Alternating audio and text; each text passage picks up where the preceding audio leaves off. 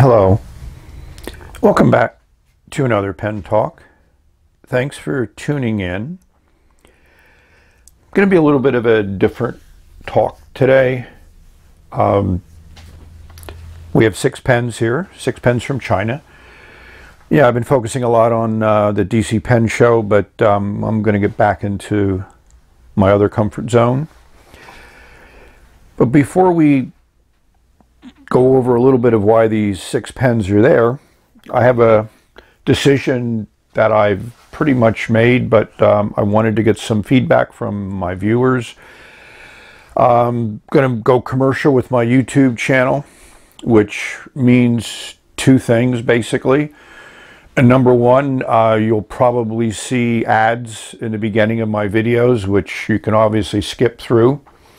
And the second thing is I'll have a source of revenue to help support my acquiring of pens and making videos. So hopefully that's okay with you, my viewers.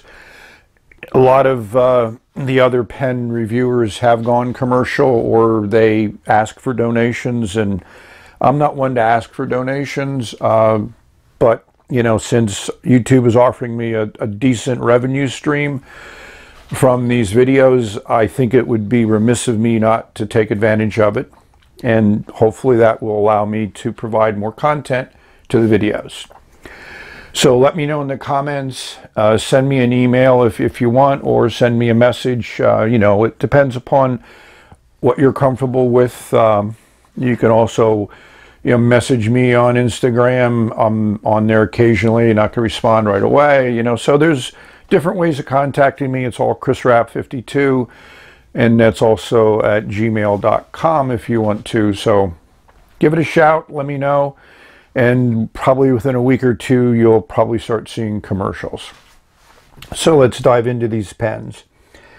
These first 2 here are Jinhao 51As, and I have them because a viewer recommended I take a look at them. The price is definitely very low. And let's see, when I do my review of these, let's see if it's worth purchasing one for that money. Obviously, it is a pen very similar to the Parker 51, which a lot of pens are in China. And there's a long story about how Parker wanted to make pens in China in the 70s, never quite worked out, so they left all the tooling and design and all of that intellectual property there, and understandably, people took advantage of it and made some pens. Here's a kind of interesting piston filler. Maybe this is an upgrade to the 3008. It's not branded. It's a 360A, so...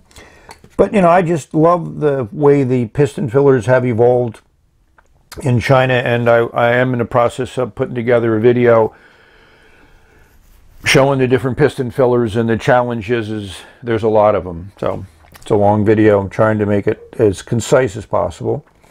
And, of course, then nothing would be complete without some new Pen BBS pens, and these are primarily there because I just love the acrylics, and I just find them to be amazing for, the price of the pens. And we all know the quality of the pen, and we know how they write. So this one is called Frostfire, which I think is an appropriate name, and it says 63. That's the model 308. There's 308s, 309s, 323s, 267s, 349s, which don't seem to be around much anymore. I thought that was an upgrade, and I thought the 308 was disappearing, but apparently not. And here's another beautiful acrylic.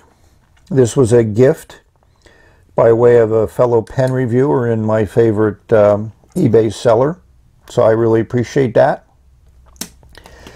And that is appropriately called Kryptonite. It's a 64. And then last but not least is this beauty.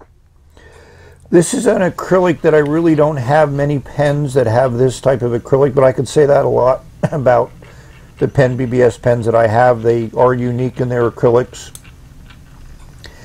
and they certainly do an excellent job machining them, putting them together. And this to me is a timeless design, so this 308 design pen could be around for many, many years.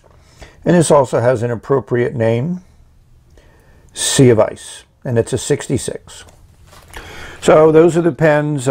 We may dive down deeper into some of these, or we may just appreciate the beauty of the pen as shown here. So let me know what you think about my channel going commercial. Sorry, YouTube's telling me that it's 4 figures, could be my annual income, so it's hard to say no to that. So we reached the end of this. Thank you for watching and sticking with me and sharing my journey, enjoying, hopefully, my journey through the world of fountain pens. So, until next time, this is the end for now. May you have many great, exciting, unbelievable pen experiences, and may they enrich and bring joy to both you and those around you, and may they help every day be a little bit brighter and happier. Until next time, bye.